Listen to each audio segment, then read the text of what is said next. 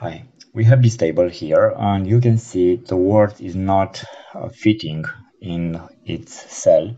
So what can we do? We can change the orientation of the text from horizontal to vertical. So we select the heading and from here, from text orientation, we can choose horizontal like this one. We can choose vertical from top to bottom or vertical bottom to top. Let's choose the last one. Okay, now we need to make this text to fit into the cells. So let's increase a little bit the text. Now let's make these columns equal. So you can read now all the text very easy. All the words are fully written here. No break from one row to another row.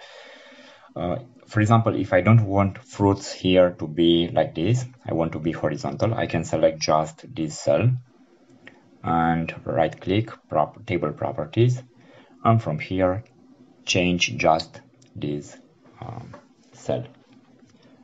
Okay, thanks for watching and please subscribe for more video. Thank you.